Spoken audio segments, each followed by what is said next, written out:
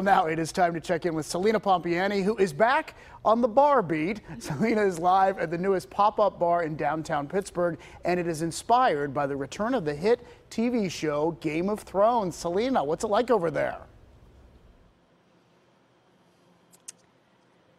Oh, David, it is really cool in here. So, yeah, we are live at the brand new pop-up bar, the newest pop-up bar in downtown Pittsburgh.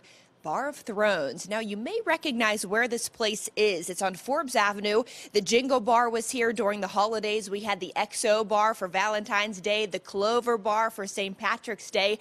But now, to celebrate the final season premiere of Game of Thrones on April 14th, we have Bar of Thrones. To tell us more about it is Shane Wilpes, and he is the beverage coordinator. He has some great drinks that he has made up for us, so we'll talk about the drink menu. But first, Shane, why did you decide on a Bar of Thrones for Game of Thrones? Well, I think the name has a certain ring to it.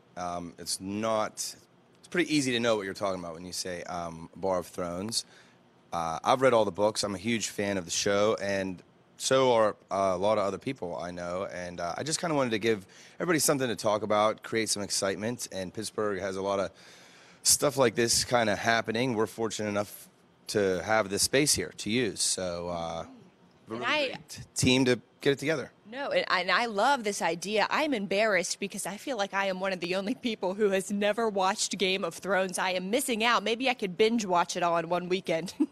I certainly hope that what we've done here kind of inspires you a little bit to take a look. It absolutely has. Yeah, it's beautiful in here. So talk about some of the decorations. I mean, you guys do an amazing job every holiday, every theme when you create a different concept here.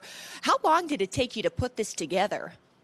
Well, this one particularly has taken about a week and a half. We've done this. We have a lot of local artists and a really great staff, that has came together. And the tree, which is unique about it, is everybody had a hand in it that works here. Everybody did something, from picking the stuff up to paper mache to the whole thing. So, now we got to talk about the cocktails. We do. Because I tried both, and they are both really good. Let's start with this one. This is my favorite.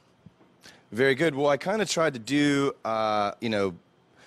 in theme with the show, like a fire and ice. So there you have a take on a kind of like a pina colada. It's a frozen drink, and we're coming into warmer months here, so hopefully. I know I need a beach. That's all I'm missing. Yeah, hopefully that'll help some people cool off. And that is, I guess, a take on maybe a margarita. So it's like raspberry, tequila, and then charred rosemary bathed in Grand Marnier. So.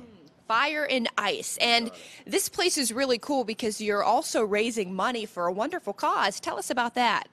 I Carry My Sister's Heart is our charity that we were working with, and it's a support for families who have lost someone to cancer. So, so a great cause really here. Great cause. Very good cause, and the theme is just so cool. I love the atmosphere in here. It's very intimate. I love all of the candles, so I feel like I really need to just take the weekend, maybe Sunday. I wonder if I could watch every single episode, all 7 seasons. I don't know. That may be a little aggressive. That's a bit aggressive. Hopefully this gets you a little bit of inspiration to check it out. Yeah. So.